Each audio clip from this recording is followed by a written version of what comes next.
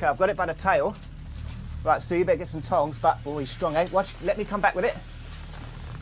Just get ready. Do you know this door? Wait, I need that door open. I need to get out. That's why I'm pushing back. All right.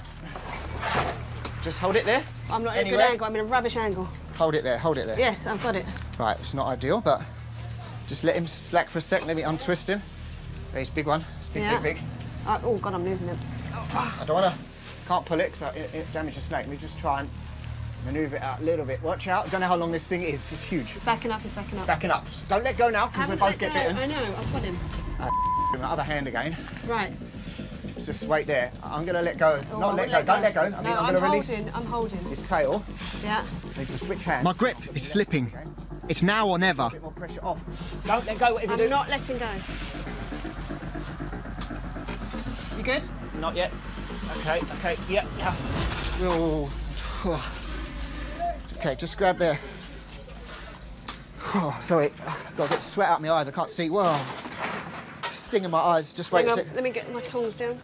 Okay, let's get out of there. Yeah. I can't see. I've got so much sweat in my eyes. Let's get out there.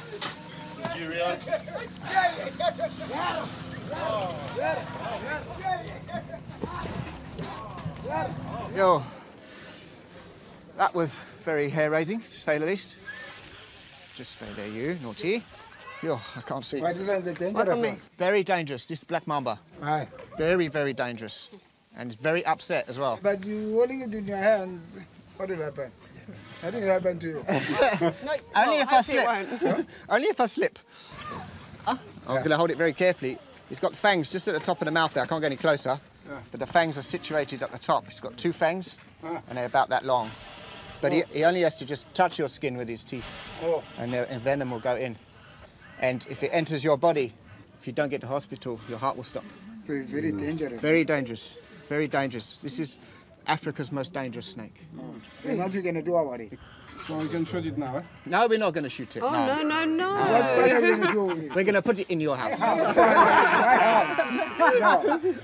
We're going to take it away and put it back in the bush. So there's no danger to you, your children, your community. And then the snake doesn't get injured too.